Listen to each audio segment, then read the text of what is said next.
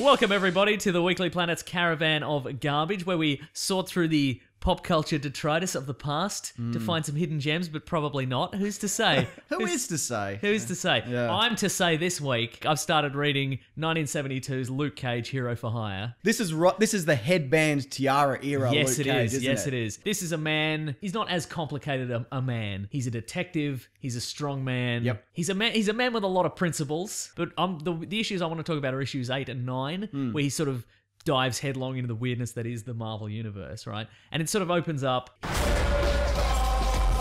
He's mad. Not mad. What do you mean? He's angry. Oh, he's angry. Wow. He's smashing up his desk because, you know what?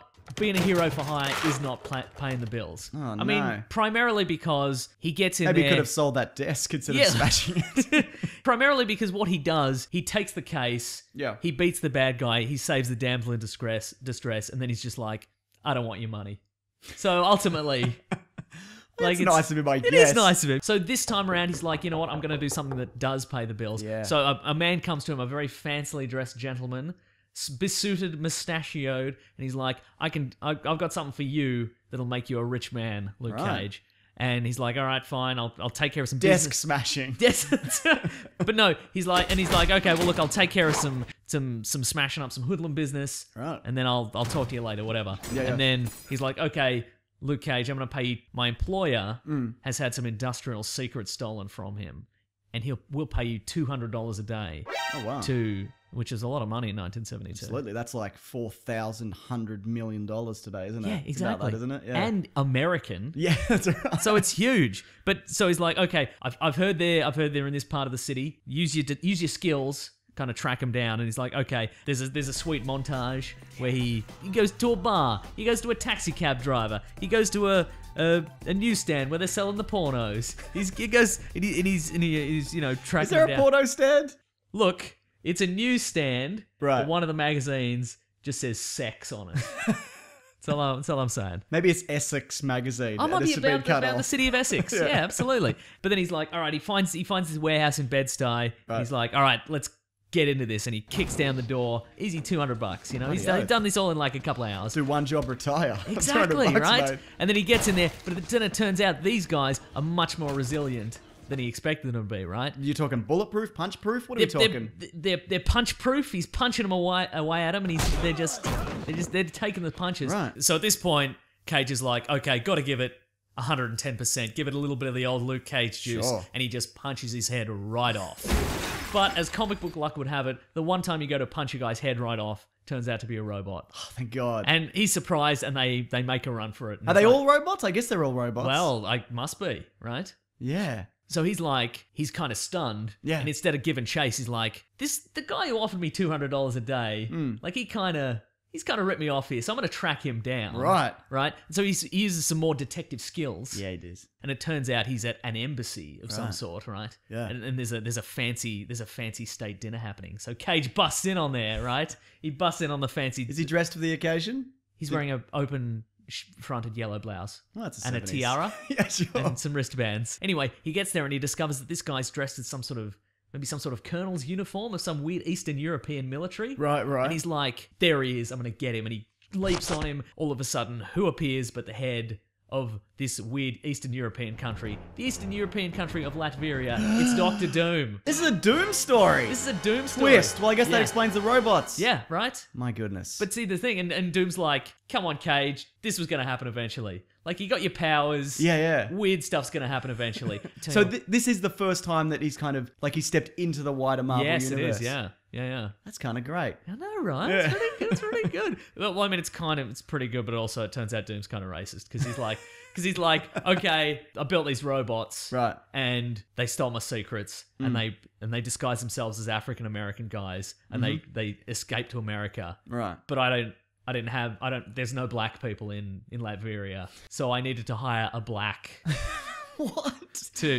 So I hired you to track them down. But don't worry, he's like, don't worry, Luke Cage. They're in this different weird warehouse, right? So is Doom a bad guy in this? Well, who's to say? He's getting something done. It seems like he's just a just a honest businessman, Seems that doesn't way. it? Yes. Right? He's like, all right, cool. Let's go to this other abandoned warehouse. I'll track these guys down. I'll get them, right? And so he gets in there, and there's some sweet brawls.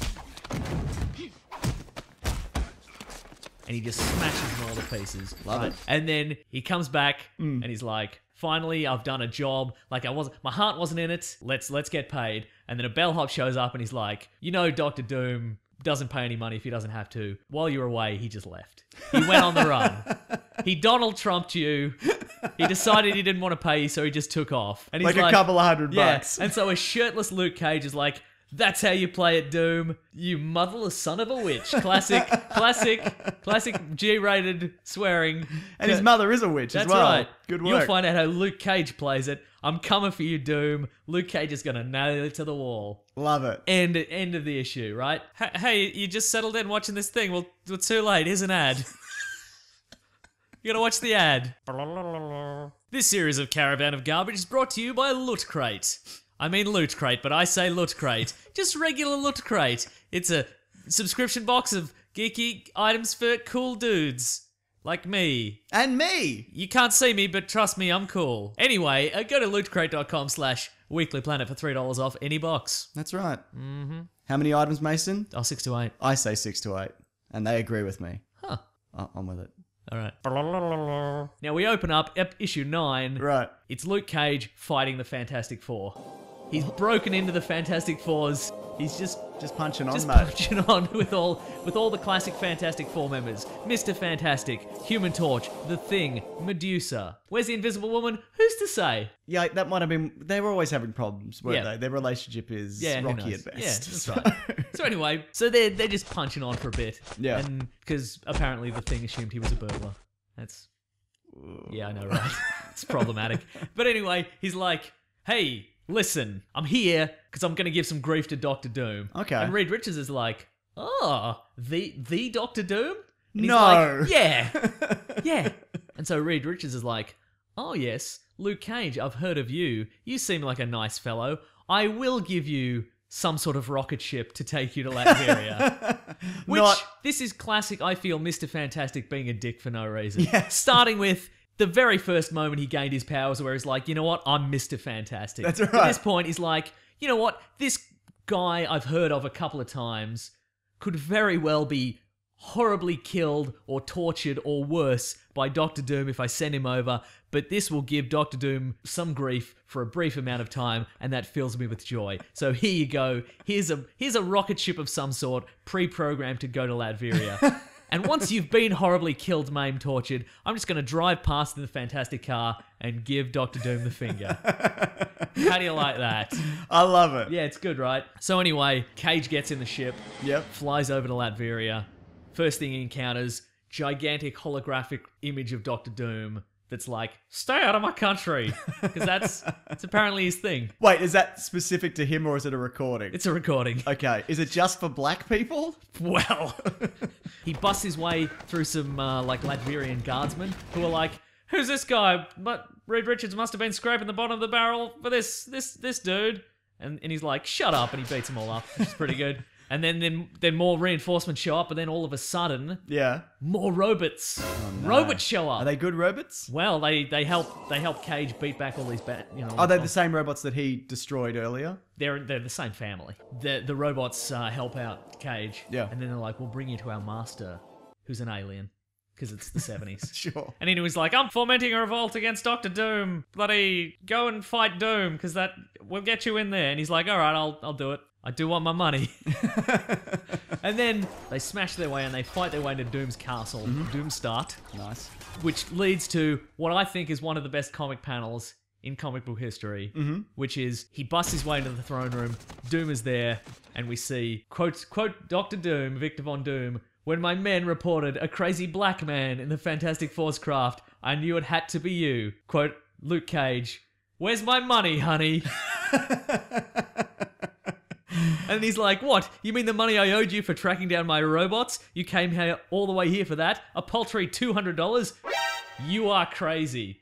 And then we there's a fight. Yeah, of course there is. Yeah. At this point that we see the we kind of see the strength of character of Luke Cage, because it's like, it's not the point. Yeah. Like it's a fight, and it's kind of a sermon on, like, this is what you get when you mess with Luke Cage. Don't be a bad bloke. I'd be here for $10. I'd be here for $10,000. Yeah. You don't get anywhere if you let people walk over you. You are not going to walk over me. Nice. And he gets in there and he hits a weak point on Doom's armor, and he realizes that that's like. That's the weak spot, and he just keeps hammering away at it until he breaks the armor. Completely. Well, he shuts it all down. Sure, kind of yeah, thing. yeah. And then the faceless one, the robot master, who's an alien, he shows up and he's like, "You're weak, Doom. I'm gonna kill you now." And then Luke Cage is like, He's up. "No, it's not what we're here for either." And then he fights him. Right. He fights everybody. I thought we all agreed that we're all doing this for $200, which I'm keeping. I thought we all agreed on He that. fights him, and then he's like, "Get yourself out of here," kind of. And the faceless one is forced to flee. And Doom is like, "Look, I respect you now." And he just peels off $200 cash American from his billfold, and he's like, Get yourself a new desk, mate. "You did it. Exactly. That's right." And all was right with the world. Wow. I know, right? What a journey. I would watch the hell out of that movie. Right? Like Luke Cage's Payback. Yes. I'm glad you brought this week, Mason. Would you recommend this to people? Yes. Yeah. Yeah. Start at the start. I had a Fantastic. good old time. I wish it was worse. Yeah, sure. Right? Anyway, I think that wraps up this season of Caravan of Courage, Mason. Oh. Caravan of Garbage, Mason. I know what this is called. You don't need to remind me. Sorry. Look, if you liked any of these, we're happy to come back and do some more a little bit down the absolutely. track. We appreciate If you listening. hated it, give it to yourself. Give it to yourself. I don't need to hear. Our egos are very fragile. Why do we right. even put ourselves out here in the first place? I don't even know. You can find us at on the Weekly Planet podcast every Monday. Oh, You can yeah. find me at Mr. Sunday Movies. You can find me at Wikipedia Brown on Twitter. Fantastic. Thanks for listening, guys. Grab that gem, you guys. We'll see you later. A different time. Yeah.